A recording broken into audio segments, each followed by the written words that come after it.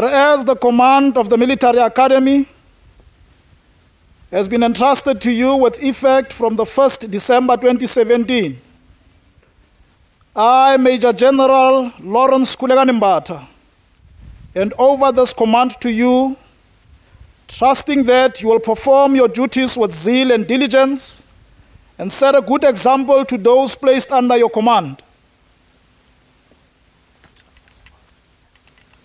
Congratulations. That's it. That's it.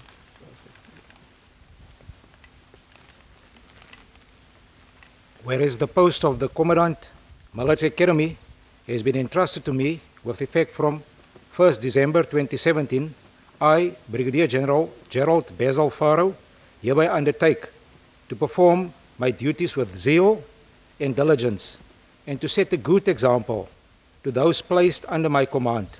I now formally take over command of the Military Academy.